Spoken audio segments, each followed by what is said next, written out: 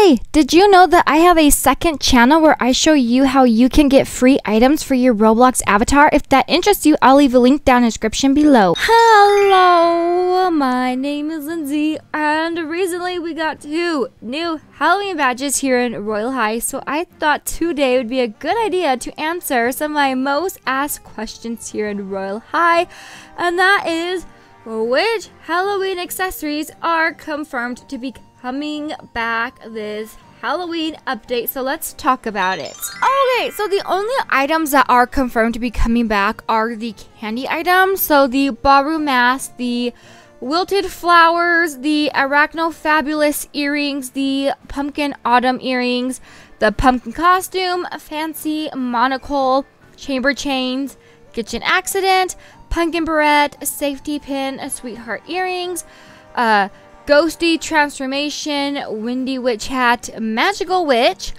crescent moon cloak, widow's pillbox hat, vampire crown, gotholita sleeves, gotholita wrist cuffs, vamp tote, gotholita purse, a kitty crossbody, the bat pack, I think I'm saying that right, nocturnal kitty ears, otherworldly potion, which I don't have because I traded it away and I regret that. Another trade I regret is the bat pack. This bat pack is adorable and I wish I still had it. The magical broomstick are all of the items that are confirmed to be coming back. These are for sure be coming back because they are candy items. The ones that say not for sale are not confirmed to be coming back, and the only way they would come back is if they threw them in chest locations. And since they skipped doing that last year, I don't see them doing them this year. Last year they brought back the candy items and made new candy items, and I feel like that's what they would probably do this year, is just make new candy items to add them to their current candy items. Although there are confirmed to be getting new rewards through the Halloween maze, so maybe we will get new free Halloween items. That would be fun. Okay, so if you're wondering which items are confirmed to be coming back, the answer is the candy items are the only ones that we know for sure will be coming back.